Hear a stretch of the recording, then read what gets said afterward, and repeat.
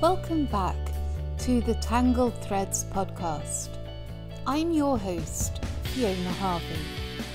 In today's episode, we explore the initial red flags and doubts Pandora faced about David's sincerity. This is a story of intuition, fear, and the struggle to trust.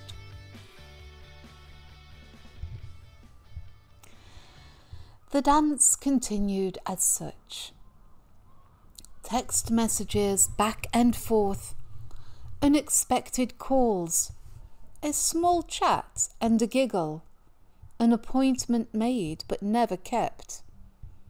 Pandora went along with it for a while.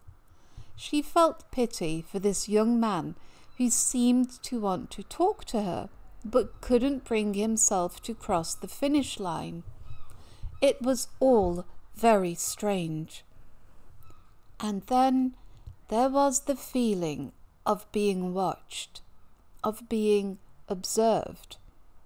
She could just imagine him in army attire, lurking in the bushes, or lying there for hours in the high grass of her overgrown garden, just watching her for hours. And what did he see?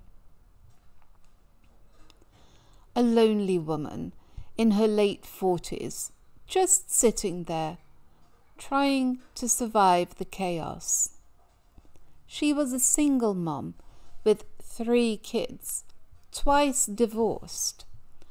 Her first ex-husband, David, was high maintenance and a true narcissist. He had married Pandora when they were young.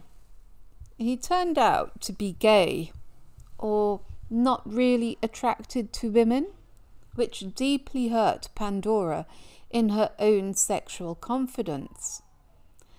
He was also the father of her first 2 children, and he continued to plague her, showing up unexpectedly, throwing sissy fits all over the place. Her eldest definitely got his anger issues from his father. And then there was Graham, her current partner. They had been married at one point. It only lasted a year, yet they couldn't let go of each other. Their relationship continued like a hushed affair. And she had no friends, no activities, no network. Only 2 to 3 times a week she would go out for an intense workout at the gym and then straight back home again, like clockwork. Surely he couldn't be watching that. I mean, how boring. And then came the anxiety and the paranoia. I mean, just a moment. She was letting this guy watch her, and she had no clue who he was, or if he had any mental issues, just like her eldest. I mean, there had to be a reason why he had ended up in that youth centre to start with, and she would never know unless she got the chance to speak to him, to talk to him and see how deep his inner depths go. She soon realized another thing. Each time she made an appointment with young David, she was actually guaranteeing him that she would be at home waiting for him. So he knew where she would be at that specific time. The realization chilled her to the bone, and she decided there and then to turn the tables, to take matters into hand. And so she did. She played more transparently. She told him in a next text that she didn't want to set any more appointments to meet up because he had a tendency not to keep his appointments. And this was starting to make her look a bit loopy in the eyes of her partner. There, she had said it to him. She had a partner. She was not a totally single mother. She was just a part-time single mother. And his reaction was cool. He didn't know she had a partner. And was she happy with him? What was missing? Aha, this was the first red flag that raised in Pandora's head.